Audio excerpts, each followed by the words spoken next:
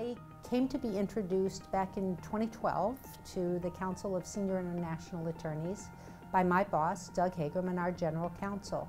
And Doug had had very good experience participating in the Chief Legal Officers Council here at the Conference Board, suggested that I attend, and the comment that I made to him when I came back from the first meeting was, "Oh my, I can't believe it. There's a whole room of people who have exactly the job that I have, who face exactly the challenges that I face."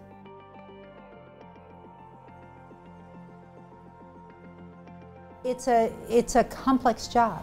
It's the job of knowing what's going on all around the world from an ethics standpoint, from a regulatory standpoint, from a protectionist government standpoint, and trying to support your business to grow and keep your business out of trouble.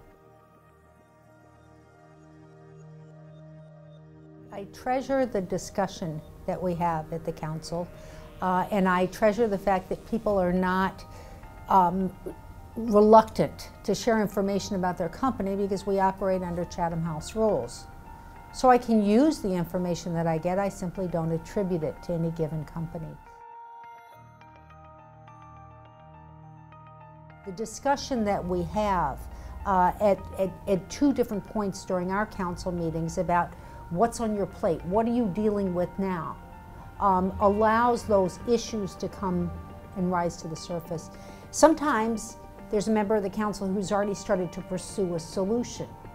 Sometimes we decide as a group that we want to bring in expertise from the outside as one of our speakers for a future council meeting. But that being able to sift through everything that floods us and actually get to the big issues and the timely issues is worth a ton. So we're all under cost pressure. We have to figure out what's the most efficient, effective way of protecting our companies and trying to help our companies grow revenue and grow profits. And so the discussions that we have amongst ourselves about how do you organize, how do you use technology to enhance the communication amongst your team members, how to communicate with your team members, these are things that we all can discuss. And the people who participate in the council are senior, have been doing this job for a long time, and so they come and they willingly share a lot of that information. Why do I think that giving up a day and a half of my time to come to council meetings twice a year is an important thing to do?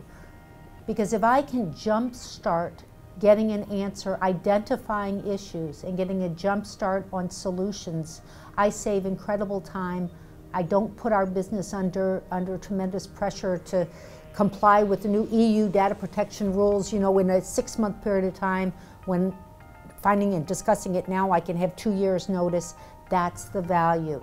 That's the tremendous value that makes it worthwhile to spend a day and a half with this group of people twice a year.